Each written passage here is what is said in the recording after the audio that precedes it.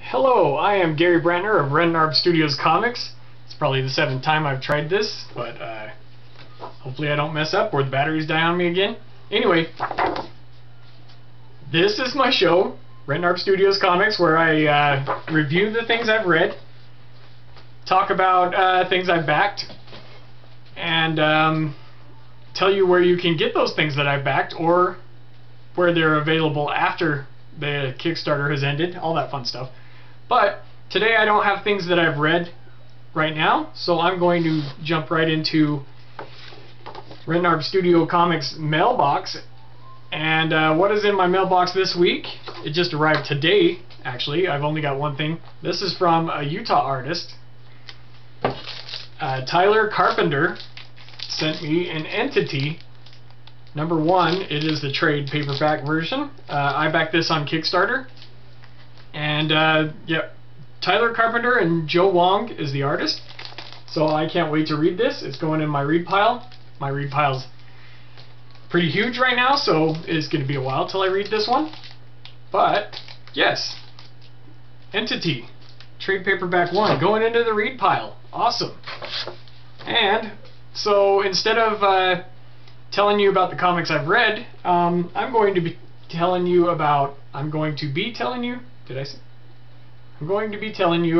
my own comic book, Peter Pan the Vampire, while I bag and board my comics. And I also am going to be cutting some of my comics. What I do is I have a mini comic, and it's about the size of a credit card. I have Kablam printing print 3 of these along the spines, and then I use the other half for a flyer. So that's pretty cool. But you guys could easily do that. You put them down the spine. That makes them easier to open up and staple and all that fun stuff. So I'm going to be cutting these into mini comics, and I'm going to be bagging and boarding those too. So yep, that's a cool thing to do if you want to give out a Halloween comic book. They're mini. I've been doing that for Free Comic Book Days, and I'm going to be doing that for Halloween. So check that out. That's what I'm going to be doing while I talk to you about the Kickstarters I've backed and am backing, and that you should know about. So let's get in on that. First though, I'd like to mention that I am wearing a Peter Pan Funko shirt right now. Funko does not make a Peter Pan shirt, but I've searched and searched, tried to find one to buy, and they do not have one for sale. They did not have one for sale on their site, so I had to make one. And I'm kind of under that philosophy where if you can't find what you want to buy, then you make it. Okay, did I mess that up? Is it still working? Alright, looks like it's still recording, so yeah, I'm going to get in on that right now and start cutting and trimming my comics. So let's see here. Let's put these over here, and we'll start. My trimmer actually only cuts 12 pages at a time, so I have to open it and trim off that much of it. There we go. Now those are flyers. See? Cool, huh? Turn it around. And right there on the Kablam ad. Awesome. So, yeah, like I was saying, I did this one year for Free Comic Book Day. And I like the idea of it, that there's not a lot of mini comic books out there like this. So I thought I would do it this way. Have a little something different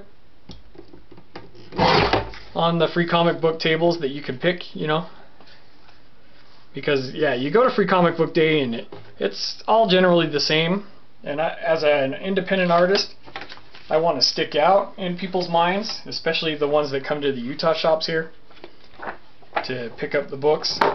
So that's one reason I did the mini comic. let's see. So, Peter Pan the Vampire, the comic book that I make. A long time ago, I went to the movie theater with my friends, and we saw Interview with a Vampire.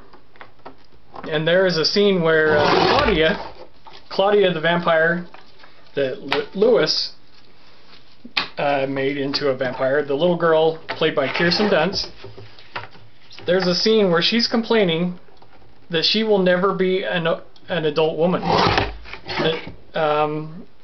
She's complaining that she will never know what it's like to be an adult, never know what it's like to grow up. And that instantly got me thinking, Peter Pan is a vampire. And so that's what spurred it on from there.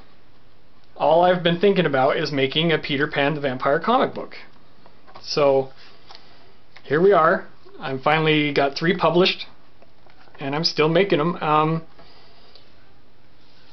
Oh yeah, and I was a big fan of Hook with Robin Williams when I was a kid, and so that's where the Peter Pan part comes from. It is, ow, that staple, whoops, is poking straight up. Wow, both of those staples are poking straight up. Alright. But yeah, I was thinking, yeah, Peter Pan's a vampire, and it totally makes sense. And after coming to that realization, story-wise, I started thinking that a lot of other fairy tale characters were also vampires, or some other mythical creature, like the Beast is a were, and stuff like that. The 3 Little Pigs are wares. All sorts of different fun can be had by once you start thinking of the characters as real and hiding among us. Okay, that staple poking up is causing some problems.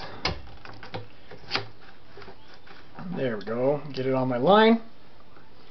So yeah, and I owe one of these mini copies to a guy named Charlie Stickney, who makes a White Ash comic. He backed my pins, my alien pin, and one of the stretch goals was that everybody who backed at the physical reward will get a mini comic from me. And I ran out print-wise, and I finally got them in, finally cutting them, so I'm finally going to be sending these out to the one and only backer who didn't get one, Charlie Stickney, who makes White Ash comics. And that leaving that hanging in the air from someone who I enjoy reading his comics and Connor Hughes, I think, is the artist on White Ash. Man, so it's been bugging me that he didn't have this yet, so I'm sending it out to you as soon as I get these cut and stapled. So that would be finally off of my conscience. Well, I don't think I've been trimming that part on all of them. Alright. Dang it, I wish there was some way I can answer questions while I'm doing this, but I don't have any questions to answer. Let's see, what else can I tell you about Peter Pan the Vampire? So yeah, I have been working on this since high school of '96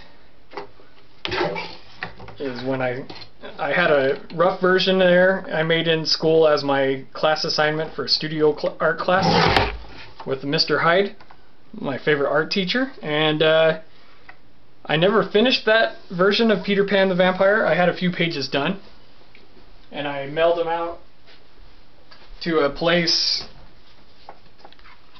as a portfolio. I was stupid to not send out copies. I was a teenager, I didn't know any better. And so I never saw them again, and then I got the bug of making a comic book again, but I didn't believe in my own writing. So I drew a story called Bruno by Dean Koontz. And that was fun, learning and everything, but I ran into another problem. Making Dean Koontz, who's an awesome writer, one of his books into a comic means I couldn't do anything with it. It's not my property. And so I could use it as a portfolio, yes, but I could not get it printed up and I could not sell it. So I kind of bit myself on that one. And so then I thought, okay, well, I'm going to try again with the Peter Pan, the vampire. I will write it. I wrote out a new script and drew new pages, and I actually loved the story that I made. I was no longer ashamed of it like I was of my high school version.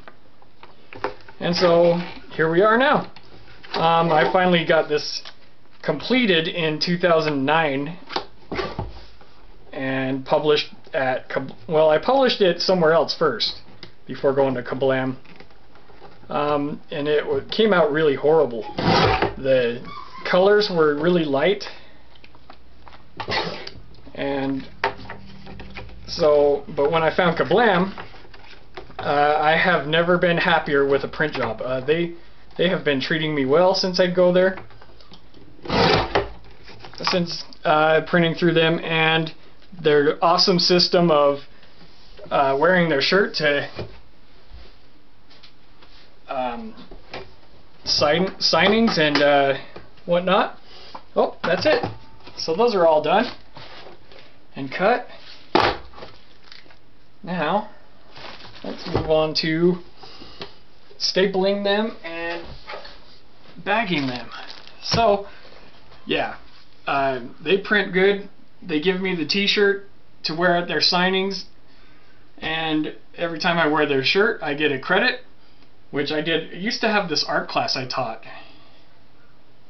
Where is my stapler? Okay. Used to teach this art class where I would wear the shirt and get $10 credit. So I did a lot of those art class shows, and but now that COVID's a thing, I can't really gather together and do those. Oh shoot. You know how that is. And the turnout here in Tremont, Garland, Riverside area. Riverside's where I live. It's all generally the same place. Sorry, I have to redo this staple. It's bugging me. It's not quite straight. Ouch. I wish I had a remover, or a screwdriver at least. Alright. Let's try that one again. But yeah, my Draw Night art class fell through. Attendance was really down, so I just stopped doing it.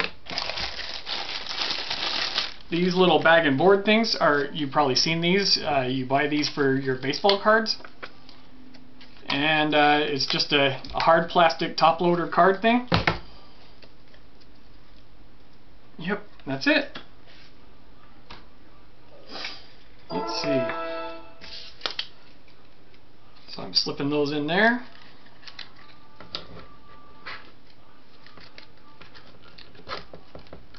So yeah, there we go. What do you think? It's pretty cool, right? And now I got a bunch of flyers too that I can use. Draw Night, that's my little class. I need to make new flyers though. Get rid of that. So yeah, I will be sending that out to you, Charlie, pretty soon. As soon as I'm done with this. But yeah, that's where I'm standing. I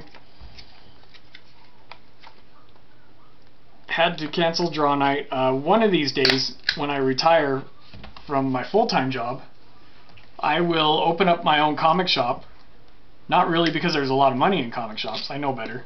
I actually live in a place where comic shops are few and far between. They open up, they don't last long, and then they soon close. And but it's my dream when I retire to open up my own comic shop, which is mostly going to be a school for teaching kids how to make comics. And whenever a kid completes the education and makes his comic, or her, their comic will be sitting on the spin rack at the front, where only local artists in this vicinity area can display their comics. Of course, I will give the full royalties to the kid that completes the class. My only fee is that I put my Rintenarb alien in the top corner. But that's not really a high price, is it? And yeah, my comic shop will be Rintenarb Studios Comics Shop. So that's what my dream when I retire. That probably won't be until 2040, so I still got 20 more years cleaning bathrooms at the old Wally World. Who knows? There we go, one more stapled. Oh shoot, did I even staple that last one? I did not. Yeah, I did. Duh. Alright. So, oh shoot. I just remembered I could be talking about some Kickstarters. So, let's move on from my dreams of making a comic shop. It's kind of sad here too where I live. I have to drive about an hour away is where my comic shop is. The closest comic shop to me is called Gamers Asylum. It's in Ogden, Utah. So there's a lot of towns between me and my comic shop. But that's where I go. So where it's far away, I have a hold there. And about at least once a month, I try to get in there. Right now, the only comic waiting for me, they've said through text, is some White Ash comics. And you know how I am about White Ash comics. I've got all the Kickstarter versions, and now I'm getting the comic shop versions. Okay, so let's move on to talking about what's on Kickstarter right now. And this first comic is actually on Indiegogo. It is a site like Kickstarter, and it is called She. She is about an intergalactic bounty hunter, and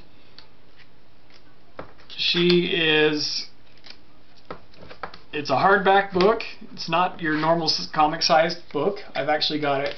I thought I'd grab it right now and show you. So this has got a cool die-cut cover. Her helmet and her face shield are the cover, and that's She right there.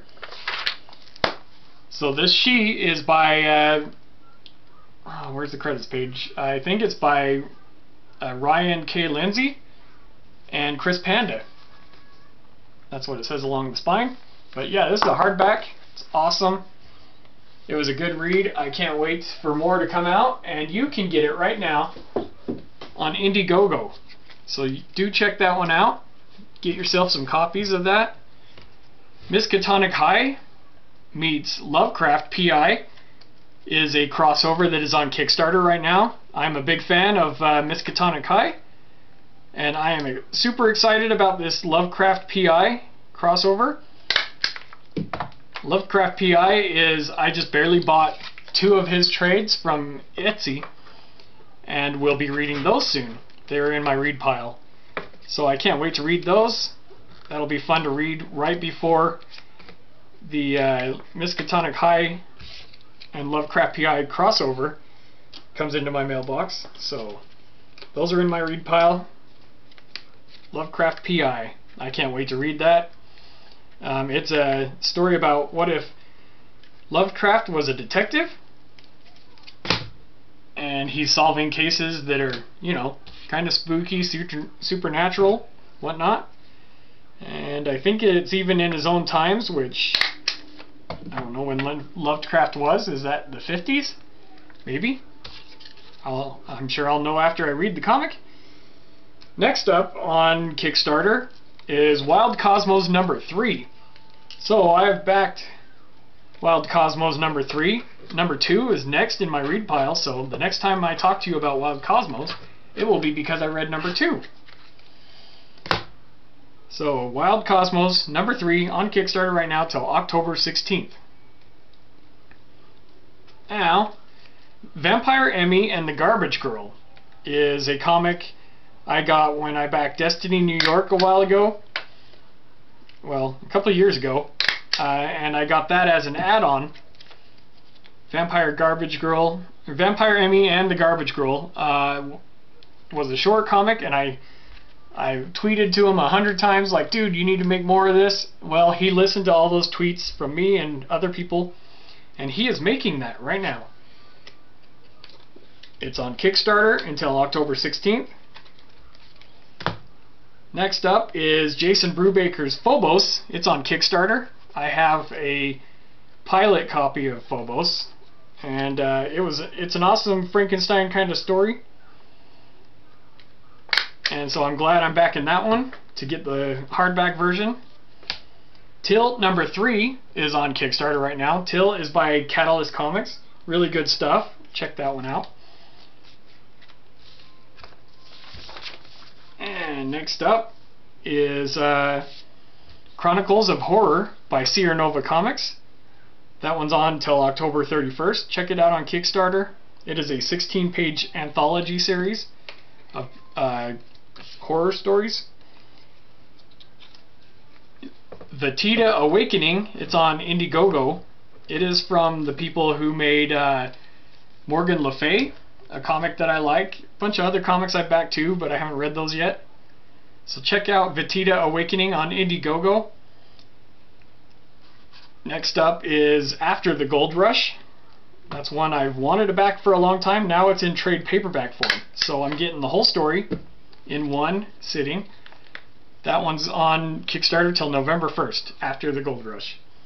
And also Stake presents Jessamy, number 1. That's on Kickstarter right now. It just barely got on there today, and I backed it this morning. I've already read The Stake number 1. It was good stuff. Black and white comic. Did I staple this one?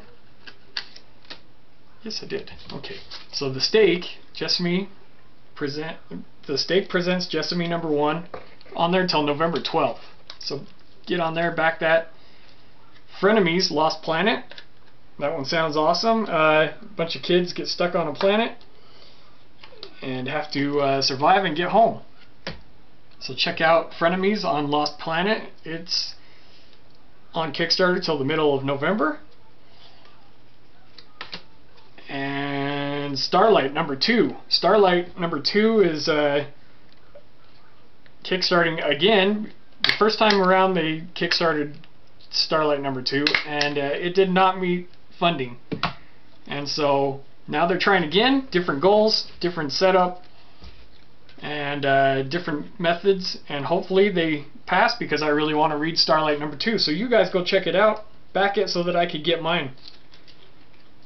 Starlight number 2, check that one out. Oh shoot, here's one, Ava's Demon, but Ava's Demon might have ended, so if you check out Ava's Demon on Kickstarter right now, it's probably over and you missed it. Sorry guys. Had a lot to do today, so I wasn't able to get that out sooner. Super Scouts number 3 is on Kickstarter right now. I can't wait to read the finale of that, because the first 2 Super Scouts was an awesome read. So check out Super Scouts before November 4th. Ooh, that was my computer. Loud. Super Scouts number 3 on Kickstarter till November 4th. Render Waves Colorpedia is a book about how to color comics. It's on Kickstarter. Ew, it's only got hours left. Shoot, that's another one I should have mentioned earlier. So check out Render Waves Colorpedia, how to color comics, on Kickstarter right now. And I mean right now, check it out, because there are only hours to go on it. Check it out. XCT Infinity number 1 is on Kickstarter till October 17th. I recommend checking that one out. It's got awesome art. So a bunch of people throughout all of history have been abducted from their timelines and are forced to fight in an arena, kind of like Thor Ragnarok style, Thor versus Hulk. So check that one out. That one sounds cool. Vampire Bloodlines is on Kickstarter until October 24th. And I'm a sucker for vampire stories, so that one sounds awesome. It's even got a lot of cosplay covers. That's a pretty cool idea. I might look into doing some of that myself. And Against the World, that one's I think from the same people that did the Vegeta Awakening. It's from Evoluzion. I don't know how to pronounce that. Evoluzion Publishing. Yeah, they're the ones who did Love University. So Against the World is on Kickstarter till October 27th. Check that one out. And Nightmare 1 Reloaded is on Kickstarter right now till October 31st. And it is about a girl that sees demons or opens portals to demons, and she's trying to stop them, I think. So that one looks cool. Check that one out. That's all the Kickstarters I have for today. That is the last comic for me to bag. I have to stop now because I have to go to a plasma appointment, donate some plasma to a center that turns it into leukemia medicine. So that's all for today. I will get with you some other time. One thing I did want to mention is on my indieplanet.com, if you search for Peter Pan the Vampire, you will see Peter Pan the Vampire #1, but you'll also see another #1. There is one little difference between these two. One is in black and white and one is in color. So it's two Peter Pan the Vampires. One's cheaper because it's in black and white. Check those out if you want the hard copies. If you want to download Peter Pan the Vampire for free and read it on your phone, you could do that as well on indieplanet.com. Go to indieplanet.com, check out Peter Pan the Vampire. You can download 3 different issues, 1, 2, and 3, for free to your phone, or you can help me out and get the hardbacks, or hard copies, floppies. So that's all I've got for today. Goodbye. Thank you for watching Rentenarb Studios, Peter Pan the Vampire creator, Gary Brantner, on YouTube. Bye.